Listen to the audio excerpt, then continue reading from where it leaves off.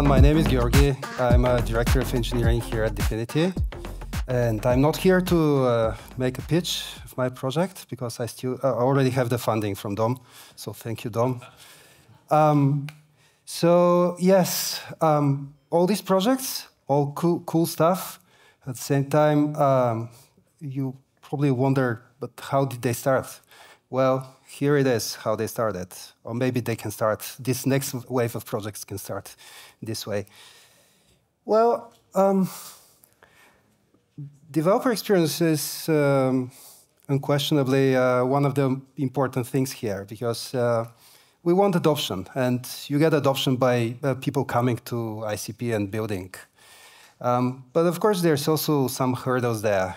We've got our tooling, it's all great, it works. But there are also some hurdles there. For example, as you said backend, Emilio, it's not just backend, it's full stack. So yes, that's it. So full stack adds a bit of complexity there. Also, learning new concepts. I mean, let's face it, most of us are lazy, me included. If you're not one of these, great for you, but people are lazy, so learning new concepts like wallets, like canisters, like smart contracts, and whatnot really takes time and effort.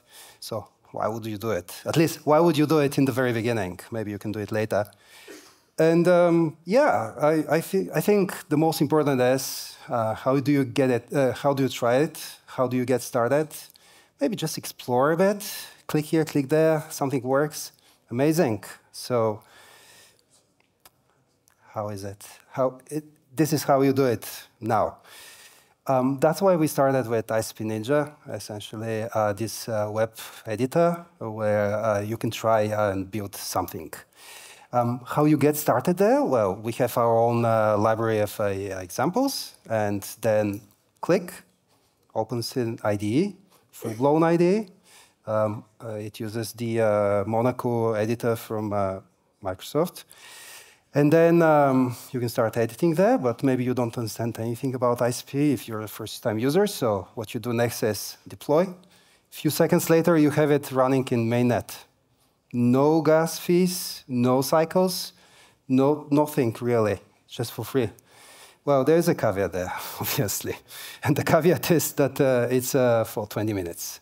But hey, I have news for you. It's coming later, so stay with me for a bit longer. And yes, no testnets, no faucets. This is real in mainnet.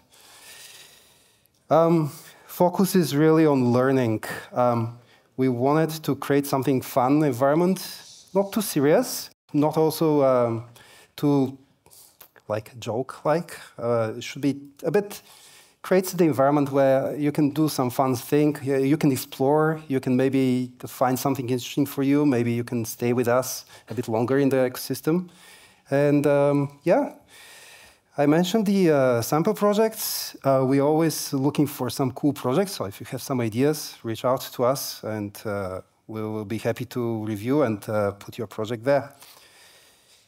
And the other thing is, today, the world is very much connected. There's no such thing as I'm here, and this is my tool, and then I don't leave it. Well, some of you may think about your ID that this is the ultimate tool, but ultimately there's also GitHub there. There's also your local. Maybe you want to share it with some friends. So that's why we have created that. Essentially, we have followed the mantra, no lock-in. We want it to be many ways to get into it and try it, to get started, but also we wanted to give you the option to get out of ICP Ninja when you maybe graduate. And yeah, a bit about the history. It's pretty new, brand new. I mean, we started 9 months back, about. Very much a bit of hacking. How does this work? Would it work? Would it not work? Well, it turned out that a few weeks later, about 6 weeks, we launched our first version. And then just last week, which is the last item there, I'm not going to read through the items. You can read that yourself. But just the last item there is, it says that essentially, as of last week, with our new build server, we can let the users with accounts to have the ephemeral canisters deployments, applications deployed to mainnet for a bit longer, 50 minutes. So create your account today. What's next on the radar is publishing apps to mainnet. Now, yes, you can do that now, but it's an ephemeral canister, or canisters, rather. You can experience it, but then it dies after 20 or 50 minutes, depending on whether you have an account or not. And with CycleOps, what we are exploring now is, and actively working actually, we're launching it later this month, is publishing to mainnet and then manage your account application canisters with CycleOps. So check it out later this month. Project Gallery, we believe that everybody's a creator, so also we believe that people from the community have better ideas than us. So we want to enable that, and very soon everybody will be able to publish their project, something cool, or maybe not that cool, and put it there in front of everybody. Obviously, more code editor and language support improvements. There's highlighting. There's also dark mode. I mean, a developer without dark mode, how did we survive 9 months? I don't know, honestly.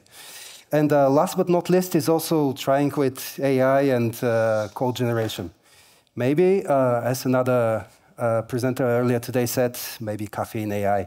Maybe we'll use Caffeine AI, the backend of Caffeine, to generate some projects to get you started. So cool stuff's coming.